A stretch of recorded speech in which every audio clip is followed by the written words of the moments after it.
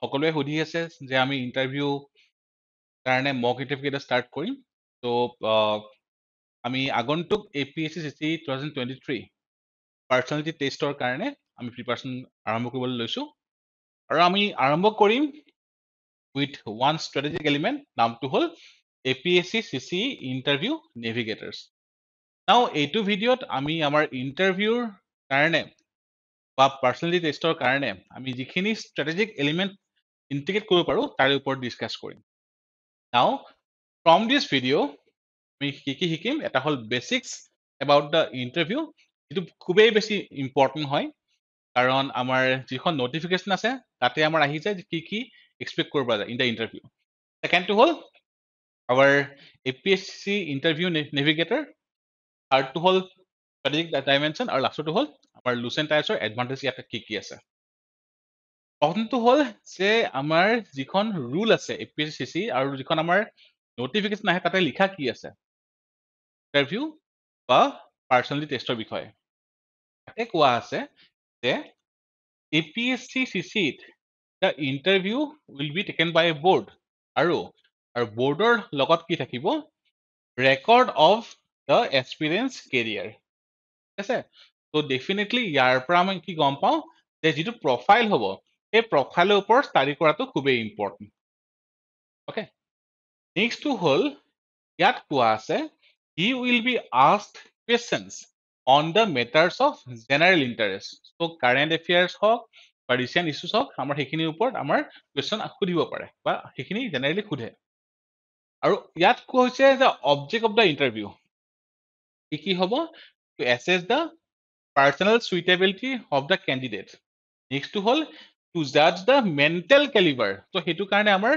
আজিকালি situational based question ইন্টাৰভিউত বহুত থাকে ওকে আৰু ইয়াৰ বাহিৰে কাৰেণ্ট এফেয়াৰ্স আৰু কিছুমান কোৱালিটি ওপৰত টেষ্ট কৰা হয় কেনেকুৱা কোৱালিটি এটা হ'ল মেন্টেল এলাৰ্টনেস ক্ৰিটিক্যাল পাৱাৰ্স অফ এছিমিলেশন মানে যেহেতু সিভিল সাৰ্ভেন্ট এজন যিকোনো এটা নতুন জায়গাত গৈ এছিমিলেট হ'ব লাগে সকলোৰ লগত মিলিব লগা হয় কাম কৰিবৰ কাৰণে তো ক্ৰিটিক্যাল power of এছিমিলেশন clear and logical exposition and balance of judgment variety and depth of interest ability for social cohesion and leadership আৰু intellectual and moral integrity তো যোৱা বছৰ ইনফেক্ট এথিক্সৰ ইয়াতে যদি ইন্টিগ্ৰিটি কথা কৈছে moral and ethical integrity intellectual integrity তাৰ ওপৰত কোৱেশ্চন সুধিছে আৰু লগতে ইয়াতে কি সুধিছে variety and depth of interest তো হবি বা এথিক্স আপোনালোকৰ কাৰণে বহুত ইম্পৰ্টেন্ট হ'ব ওকে আৰু ইয়াত কৈছে about technique of the interview আৰু লগতে what we can expect what candidates can expect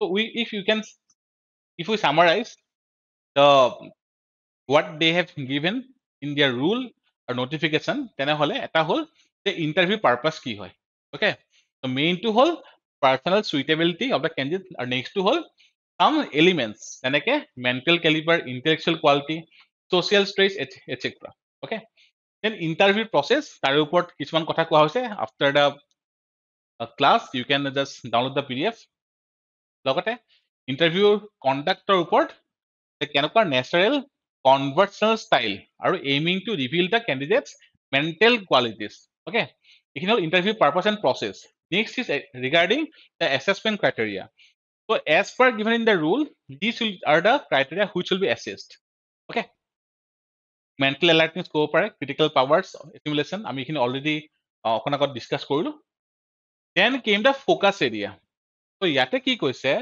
the interview is not intended to test the candidate's specialized or general knowledge যেহেতু এইখিনি আমাৰ অলৰেডি prelims বা মেইনছত টেষ্ট কৰা হৈ গৈছে okay but they are expected to show an intelligent interest in current event and new discoveries so current affairs আমাৰ কাৰণে খুবেই ইম্পৰ্টেন্ট আৰু ডেফিনেটলি হেতু কাৰণে আমি in the interview preparation course বা আমাৰ যেটো নেভিগেটৰ কোৰ্স তাৰে আন্ডাৰ আমি কাৰেন্ট এফেয়াৰ্স কিছুমান আমি ডিসকাশন কৰিম okay the interview should stimulate the curiosity of well educated okay এইখিনি হল ফোকাস এৰিয়া আৰু সামাৰি আমাৰ মেইন যদি কওঁ এটা হল পাৰপাস কি আমি ডিসকাস কৰিলো ফোকাস কি থাকিব বা কি আমাৰ এলিমেন্ট ইম্পৰ্টেন্ট হ'ব অ্যাসেসমেন্ট ইন্টাৰভিউ টেকনিক লগতে expectation so these all are given in the APSC rule book আৰু লগতে the notification. So এইখিনি আপোনালোকে চাই ল'ব, which will be very important, and you can say that this is the syllabus for personality test. যেহেতু আমাৰ এখন আহে notification তাৰ syllabus লগত এখন দিয়া আছে, ঠিক আছে? এইখিনি পাৰ্ট হৈ গ'ল। Now আমি কেনেকৈ আগবাঢ়িম? How?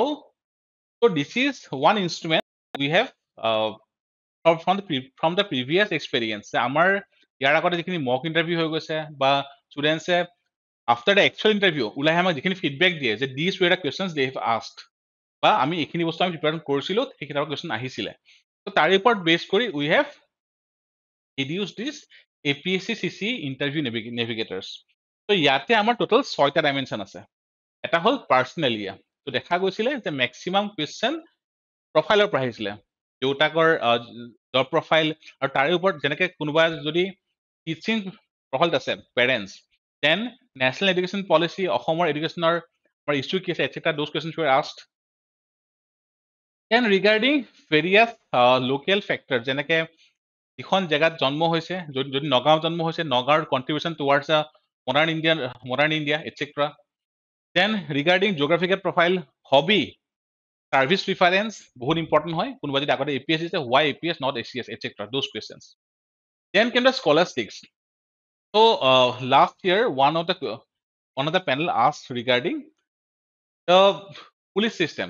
মানে কি হল, the candidate had the background of electronics and telecom engineering, আৰু তেখেতক কুৱেশ্যন কৰা হৈছিলে যে আমাৰ গ্লোবেল ৱৰ্ল্ডত সকলোতকৈ বেষ্ট যদি আমি কওঁ টেকনলজিকেলি তাৰ পুলিচ কোনটো হয়, আৰু তেওঁলোকে এতিয়া কোনবোৰ টেকনলজি ইউজ কৰি আছে, which we can integrate with Assam Police বা আমি নেশ্যনেল পুলিচ, কি হ'ব পাৰে। So those questions are asked, যিবোৰ actually educational background হয় electronics, and how those can be integrated with the civil services. Okay, so similarly related to background, civil engineering, bridge ওপৰত সুধিছিলে বহুত question. Then professional dossier. So there was one IT guy, তেখেতৰ software background হয়, তো তেখেতক hobby কথা সুধিছিলে, he spoke about the programming is his hobby. Okay, then some cross question was there, how the complex problems such as programming can be one's hobby. Those questions were asked. So definitely professional যিখিনি career তাৰ ওপৰত question আহিব পাৰে। And forensic এজন কেণ্ডিডেটৰ article 20 ওপৰত question কৰিছিলে, right? Then actions, এইটো বহুত ইম্পৰ্টেণ্ট হয়, বিকজ ইয়াতে situation based, যে কোনোবা এজন আপুনি যদি চাৰ্কেল অফিচাৰ হয়, ডিউৰিং দিছ ইনচিডেণ্ট আপুনি কি কৰিব, এণ্ড সাম প্ৰেক্টিকেল কুৱেশ্যনছ, যেনেকৈ বটদ্ৰৱা যিটো আমাৰ এটেক হৈছিলে পুলিচ ষ্টেচনত, তাৰে ওপৰত কুৱেশ্যন কৰিছে যে আপুনি যদি তাৰে DSP হ'লহেঁতেন আপুনি কি কৰিলে হয়। অ'কে, ত' একশ্যন বেছ আৰু কিছুমান থটছ অৰিয়েণ্টেড, যেনেকৈ এথিক্স এণ্ড মৰালিটিৰ ওপৰত বহুত কুৱেশ্যন আছিলে last year, right? Then electoral বণ্ডছৰ ওপৰত আছিলে, অসমত কা মুভমেণ্টৰ ওপৰত আপোনাৰ ইনপুট কি হয়, আপুনি কি ভাবে এটচেট্ৰা, ৰাইট? আৰু লাষ্টটো হ'ল aptitude. So' this part we will give to the এছপাইৰেণ্ট after the mains result, কি কি আমি ইয়াত প্ৰিপাৰেশ্যন কৰিব লাগিব। Okay, so' this is hour Lucent IAS APSC CCE Interview Navigators, okay, which we expect will help the aspirant with their interview preparation. ঠিক আছে, আৰু যদি চাওঁ, so what you can expect from the interview guidance program বা navigator program, one is the one-on-one guidance. যদি আপোনালোকৰ previous কোনোবা চিনাকি আছে যোনে আমাৰ ইয়াত ইণ্টাৰভিউ দিছে বা the rank holders, you can ask them. So আমি after the mock interview, okay, আমি 30 minutes 1 hour এটা জেনেৰেলি আমি ৰাখো for 1-to-1 session, য'ত profile based কি কি preparation হ'ব পাৰে etc. We discuss about those topics. The next one is the master classes.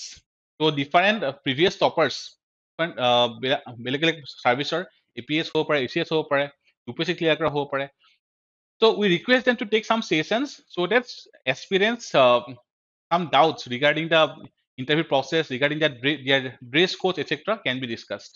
Okay, next one is you can come and join here in our Sunmari Lucent IAS library, or yate there is a discussion space. So last year many aspirants got benefited from the discussions that took place here. So you can, if you are here in Guwahati itself, you can come and join here. The next one is the current affairs. See, you already know যে অসমৰ current এফেয়াৰ্ছৰ ওপৰত আমি যিমান হলিষ্টিকেলি কৰোঁ বহুত কমেই কৰে, right? For example, if we tech the topic of Assamese as a classical language, okay, ধ্ৰুপদী ভাষা। নাও definitely it's in the current affairs, আৰু ইয়াৰে কিছুমান ডেট আপোনালোকে জনাটো দৰকাৰ হয়। যেনেকে অসমীয়াৰ আমাৰ চ'ৰ্চ কি হয়, what is the source of Assamese language বা ইভলিউশ্যন অফ আছামিজ লেংগুৱেজ। ত' সেইটো পাৰ্টত কুৱেশ্যন আহিব পাৰে ডেফিনেটলি, যিহেতু নিউজত আছেই, ৰাইট? বা 2004 যিখিনি ক্ৰাইটেৰিয়া আছিল ফৰ ক্লাছিকেল লেংগুৱেজ, আৰু 2024 সেই ক্ৰাইটেৰিয়া ডিফাৰেন্সটো ক'ত, কি কি চেঞ্জ কৰা হৈছে, those will be important for the interview. আৰু যদি আমি চাওঁ ইণ্ডো ইউৰোপীয় ভাষা, ইণ্ডো ইউৰোপিয়ান লেংগুৱেজৰ পৰা ষ্টাৰ্ট কৰি সতম কেণ্টম, তাৰ পৰা ইণ্ডো ইৰাণীয়, তাৰ পৰা ভাৰতীয় আৰ্য, প্ৰাচীন ভাৰতীয় আৰ্য ভাষা, এইখিনি ক্ৰছ কৰি আহি আহি মধ্য প্ৰাকৃত বা সাহিত্যিক প্ৰাকৃতৰ পৰা আমাৰ পাঁচটা মেইন ডাইমেনশ্যন আহিছে। এটা হ'ল মহাৰাষ্ট্ৰী, এটা হ'ল সৌৰসেনী, এটা হ'ল মাগধী, অৰ্ধমাগধী আৰু পৈশাচী। আৰু তাৰ পৰা এটা সময়ত গৈ গৈ মাগধী অপভ্ৰংশৰ পৰা পশ্চিম মাগধী, মধ্য মাগধী আৰু প্ৰাচ্য বা পুৰী মাগধী, আৰু ইয়াৰ পৰা যিটো ইষ্টাৰ্ণ মাগধী আছে, অ'কে, তাৰ পৰা আহিছিলে অসমীয়া, বঙালী আৰু উৰিয়া, আৰু এই তিনিটা এতিয়া কি হয়, ক্লাছিকেল লেংগুৱেজ হয়। চিমিলাৰলি মধ্য প্ৰকৃতৰ পৰা অহা মহাৰাষ্ট্ৰী, এতিয়া তাৰ পৰা মাৰাঠী এতিয়া ক্লাছিকেল লেংগুৱেজ হয়। যদি চাওঁ চেন্ট্ৰেল যিটো মাগধী আছে, তাৰ পৰা মৈথালী বা Magahi, okay. So' this things will be important for interview. This is the in depth knowledge যিখিনি ইয়াত কোৱা হৈছিলে in the syllabus given for interview. In similar aspect যদি আমি চাওঁ ছেমিকণ্ডাক্টৰ, আমি মেইনছৰ কাৰণে অলৰেডি পঢ়িছিলো যে কিহৰ কাৰণে ইম্পৰ্টেণ্ট হয় Assam for the semiconductor industry. এটা হ'ল আমাৰ আল্ট্ৰা পিয়ৰ ৱাটাৰ এটচেট্ৰা, অসমৰ উন্নতি স্কিম, ইলেক্ট্ৰনিক্স পলিচি এটচেট্ৰা। এতিয়া আমাৰ আজিৰ কাৰেণ্ট এফেয়াৰ্ছ কি আহিছে, for setting up A mobile এক্সেছৰী unit in Assam. তো আমি মেইনছৰ সময় discuss কৰিছিলোৱে, the semiconductor industry will help in development of the Assam আদাৰ ইণ্ডাষ্ট্ৰি। তো ডেফিনেটলি যদি মোবাইল এক্সেছৰী ইণ্ডাষ্ট্ৰি ইয়াত আমি বঢ়াব পাৰোঁ, okay, wish is today in the news, আমাৰ কিমান হেল্প হ'ব। আমাৰ এমপ্লয়মেণ্টৰ ওপৰত বহুত পজিটিভ এছপেক্ট আহিব, দেন অসমৰ GDPৰ ওপৰত ইয়াৰ ইম্পেক্ট থাকিব, right? To' definitely these are the current affairs which we will be discussing, okay. ইয়াৰ বাহিৰে the panel, to' last year previous যিখিনি আমাৰ ৰেচপেক্টেড চিভিল চাৰ্ভেণ্ট আছে, তেওঁলোকতো আছিলে আমাৰ লগত from all the different services, ACS হওক বা ফৰেষ্ট চাৰ্ভিচৰ পৰা আমাৰ ছাৰ আছিলে, দেন মোৰ IIT গুৱাহাটীৰ পৰা প্ৰফেচাৰজনে আমাৰ জইন কৰিছিলে আমাৰ তাতে for to help the experience, okay. To' we definitely expect A very good panel, U can expect A very good panel for A mock interview. The next one is the mentoring and guidance. So the faculties will be here for your mentoring. You can anytime come here. আৰু যিকেইজনৰ class কৰি থাকে definitely তেওঁলোকে সময় দিব নোৱাৰিব, class সেই সময়ত নথকা কোনোবা ফেকাল্টি আছে, they will definitely help you with your interview guidance বা ইণ্টাৰভিউ প্ৰিপাৰেশ্যন, ঠিক আছে? চ' আমাৰ যিটো নেভিগেটৰ থাকিব, ত' তাত আমি উই will like to help the experience with their preparation in all these dimensions. Next to hold there will be mock interviews, okay, আৰু after the mock interview there will be one-to-one sessions য'ত the aspirants can speak to the faculties regarding various issue, current affairs হ'ব পাৰে, regarding their profiles, regarding their home districts, etc. ঠিক আছে? And after result, you guys whoever join will get your own APSC CCE Interview Navigator file hard copy দিয়া হ'ব। তো এইখিনি হ'ল আমাৰ আগন্তুক হ'বলগীয়া APSC ইণ্টাৰভিউৰ কাৰণে APSC আমাৰ Lucent IASৰ the navigator, okay. To' we expect U meat U all. আৰু এতিয়াৰ পৰা আমি সময়ে কাৰেণ্ট এফেয়াৰ্ছৰ ক্লাছো ল'ম, বিকজ বহুত বেছি ইম্পৰ্টেণ্ট হৈ আছে, বহুত নতুন ডেভেলপমেণ্ট হৈছে, নতুন স্কিমছ আহি আছে, ৰাইট? অসমৰ পাৱাৰ ছেক্টৰ ক্ৰাইচিছ, দেন অসমৰ ডিফাৰেণ্ট ক্লাছিকেল লেংগুৱেজ, অসমৰ ইকনমি, দেন আমাৰ যিখিনি মেইনছত কুৱেশ্যন আহি গৈছে যে 50 Pond's programme, wetland integration etcetera will be very important. Then এক্টিছ policy 2025 যিহেতু recently prime মিনিষ্টাৰে Indian ASEAN tourism ইয়াৰৰ কাৰণে কৈছে, সেইবোৰৰ ওপৰত ডিছকাশ্যনছ। So this will be covered in the current affairs classes and in the handouts, okay? So all the best to all of you who are preparing for the interview. And we expect you to meet in the mock interview session and also after the one-to-one guidance session. Thank you.